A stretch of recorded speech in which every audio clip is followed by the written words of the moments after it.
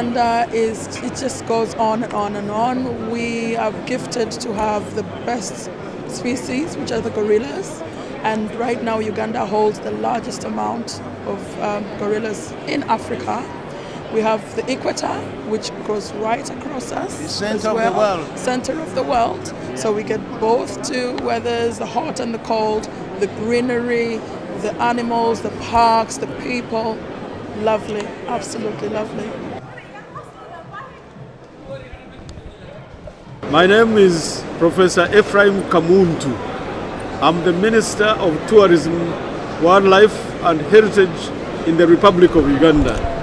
I am with a colleague, Ambassador Patrick Mugoya, who is the Permanent Secretary in the same Ministry of Tourism, Wildlife and Heritage. We are here in London attending World Market, Travel Market exhibition, and we are very, very pleased that Africans in London TV is here to share with us our experiences since we came and share with us the experience we bring from home to our colleagues, the Africans and non-Africans in London. Now, you see, Uganda, yes, is known as a pearl of Africa. Yes. And nobody disputes it. Yes. So, but can you emphasize that by telling our viewers, what have you brought to the world? What are you telling the world? I will begin with the facts speaking for themselves. Instead of the minister speaking, let the facts speak. And we begin with Churchill, the famous Prime Minister of this land, London, England, United Kingdom. In his famous journey to Africa, 1908. This is not Minister of Tourism for Uganda. This is the Prime Minister, fascinated on his journey of what he saw after traveling across the African continent. And this is what he had to say. I'm quoting. He said, well, the journey is done. The story must be told. And he summed it in three words. Concentrate upon Uganda. And he said, you explore Uganda. Explore Uganda. The climate, the people, the smile of the people, and the warmth of the climate. He wondered which is warmer, the smile of the people or the warmth of the climate. Uganda is the only one country in the world where the source of the Nile that intrigued explorers, the water right into the Mediterranean Sea, where it comes from, we are the country we can feel very proud, the source of that Nile, which is the source of civilization over centuries. The mountains of the moon, known during time of Romans, Mount Rwenzori, is the only area in the world where you are on the equator. And the equator is supposed to be an area receiving rays of the sun direct. To expect snow on the equator geographically is a wonder of the world. Here is Uganda, sitting on the equator with mountains of the moon capped with snow. Uganda is a home to gorillas. The gorillas are the closest cousins of human beings. We are, and indeed, as we shall demonstrate to you, these gorillas, as you can see, just if you see behind you, if you see behind me, yes, Uganda is a home of more than the remaining mountain gorillas remaining in the world. Then, if you talk about the land of lakes, Lake George, Lake Victoria, Lake Edward, Lake Elbert, Lake Wamara. If you talk about the fauna and the flora, where the tropical forest meets the savanna, only Uganda has. But equally, and more importantly perhaps, what Uganda has lacked in the past is that our history has been turbulent And most people remember Uganda with the last King of Scotland.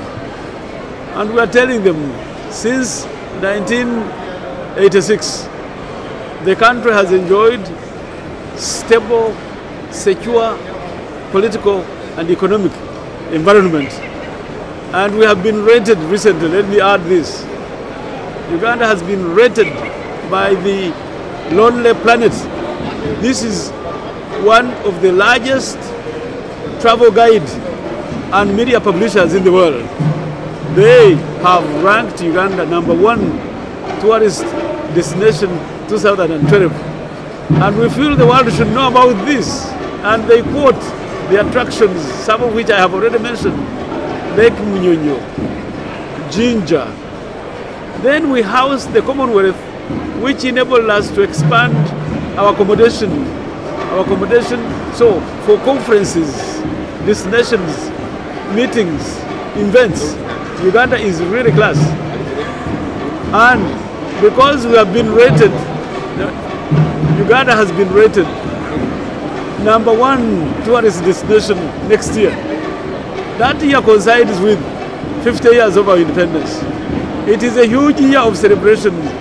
We would want to invite the whole world to come to Uganda to enjoy these natural endowments which God has given us.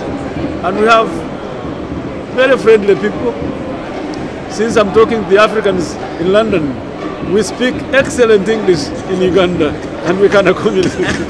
Well, Minister, thank you very much. And I think the ambassador, do you have anything to add?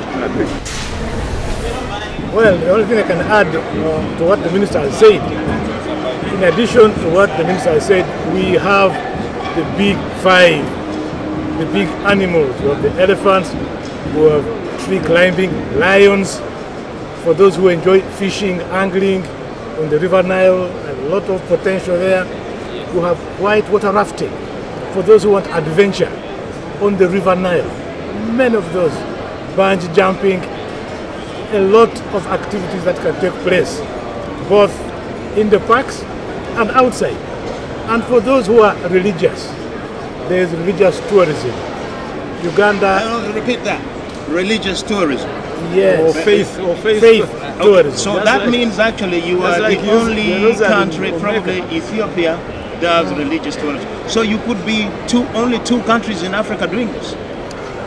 Possibly that could be true. We have in Uganda a number of martyrs who were killed during our history.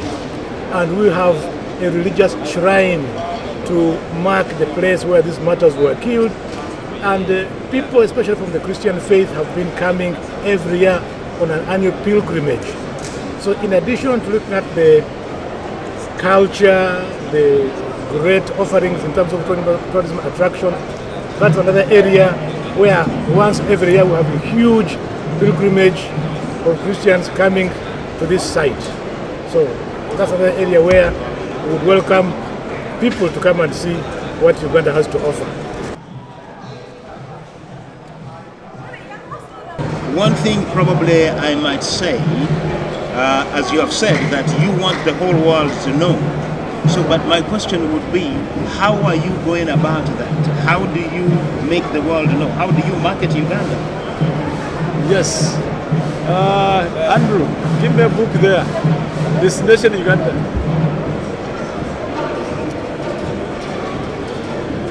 I have been asked, how do we make the world know about the unique attractions that Uganda has?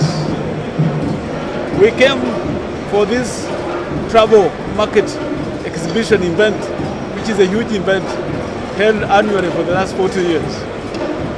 I came with more than 13, 15 Ugandans exhibiting different attractions they have as tour operators. But we have also published Destination Uganda 2011-2012.